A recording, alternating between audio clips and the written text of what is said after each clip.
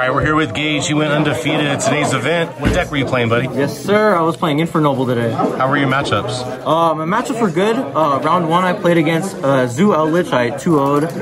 Round 2, I played against Zoo Eldritch. I 2-1. Round 3, I played against Shadal Dogmatica, 2-0. And then round 4, I played against Zoo Eldritch again, 2-1. And then round 5, I played against Paleo, 2-1, and I won that one. Nice. Let's check it out. All right, yes, sir. So for the monsters, we have a 45 card count deck. For the Infernoble cards, we have the 3 Oliver, the 3 Roland, and then the 1 Ogier. For me, this was the perfect standard. You only really need one of this because it's searchable through 6 different ways, and it was quite lovely. For the Fire Warriors, we play 2 Gearfried. This card in general just won me so many games. It's broken. When it has like Oliver and Ogier equipped, it's probably the best card in the game. Then we play the extenders, the 2 Red Lair and the 2 Fireflint. These are just generic warrior extenders. They're so good. I love these cards. And then for the starter cards, I play the 1 Armageddonite and the 1 Plague Spreader. This is just if I want to extend more on a soul and as well as a starter card. And if you're able to open like this and Fireflint Lady or an equip, this and sending Plague is just so good because it just plays around like Nibiru and stuff like that, and you're able to make an Appaloosa combo and still have Plague Engrave, and it's very good. And then to me, my favorite card in the deck, 3 Neo Space Connector and the 1 Aqua Dolphin.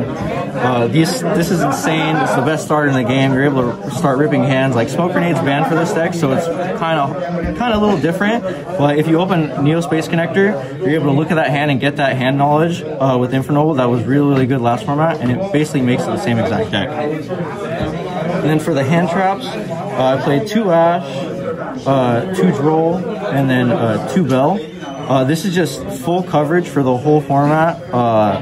Ash, Droll, Bell, they all hit Diatron, Eldritch, Zoo. Like it's just so I can cover the whole entire basis of the meta, and it worked out perfectly for me.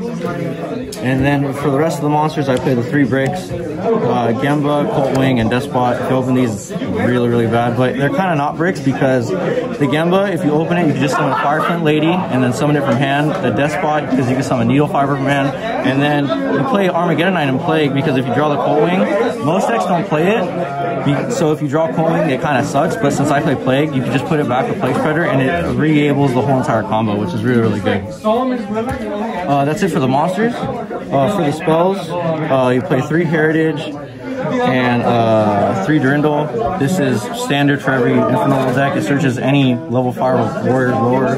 It's so good, it's free Rhoda. And then for the equips, we play 3 Living Fossil, 1 Phoenix Blade, 1 DDR, and then 1 Autonomous Action Unit. This is basically just for the Armageddonite combo, and this drawing is just, it's so good because it's not once per turn. And then DDR is when I want to Omega or Aqua Dolphin and just rip more cards out of the hand. It's so good, I love it. And then for the generic spells, we play 3 Cosmic Cyclone because back row really, really hurts this deck, and like against the Eldritch traps, being able to just banish them, or against just floodgates such as like Rivalry goes in, Mystic Mine, Zombie World, just a whole bunch of like really good generic cards, and just Cosmic Cyclone just outs them. And then for the last 2 spells, we play the broken 1 Callby and then the broken 1 Rhoda. For the extra deck, play 2 Isolde. This is 100% standard. Any warrior deck should be playing it. We play the 1 Needle Fiber and the 1 Auroradon. It's combo, it's really, really good. I love these cards. I decided to play Unicorn and Appaloosa. Unicorn because I like being able to get over the Golden Lord when it's summoned by its effect, because access code can't pop it because it can't be destroyed by card effects, so you can just shuffle it back. And then if I go Neo Space Connector and I see a Nibiru, I go for my Appaloosa play, and then it's basically forced Nibiru, or if they don't Nibiru, I have negated for it, so it's perfectly fine. And that's it for the links. For the synchros, play the 1 Herald, the 1 Roland. This card's insane. This card's insane because the Droplets is the best card of the format right now, and this stops it. I play Power Tool. I love this card against any equip in my deck. You play the Synchro 8's Omega if I want a hand loop, and if I just want to like negate on board, I go for Savage. I love these cards so much. I might cut Omega, but I'm not too sure about it. And then the 9s, you play the Charles because it's Charles, and then I play Shen Shen. This card is so good because it's so generic. And then for my VFD play, I play the Trish and then the VFD. This card is the best card of the format. It's insane. If you're able to make it, you're pretty much guaranteed to win no matter what. And then for my sideboard, for the monsters, we play 3 Lancia, 3 Nib, and then 3 Cycle Reader. This is just coverage for the whole meta. Nibiru hits a lot of road decks. Lancia hits the Tri-Brigade deck, and then Reader hits the Dytron deck, or even Eldritch if they have 2 Lords in Grave, which is really, really good.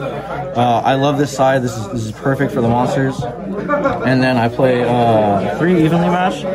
I think Evenly is insane right now because like Eldritch decks, they can't really, like no one really puts a negate up for their board, so Evenly Match just clears their entire board, especially like Invoke or like Dogmatica. Like it just hurts them so much. And then the Holy Trio, Pankratops, Reboot, and Feather Duster. I think every deck should be citing these 3 cards. These cards are at 1 for a reason, and they're insane. All right, man. Congrats, bro. Any shout outs? Shout outs to Curtis, Anthony, Kiana, Nate, Deo, Mika, Jack, Brittany, AJ, the whole squad, the Team Area 51, shout out to 51, Vi, Sam, we missed you, I love you, and then especially Alex. We love you, bro. All right, buddy. Congrats. We'll see you next time. Oh, one more shout out. Shout out to David Tigner. He's the best shop owner ever. Come down to Area 51. It's the best locals in North California. It's great. You're going to have a good time. Great people. We have a great time over here, bud. Thanks, man. No problem, man.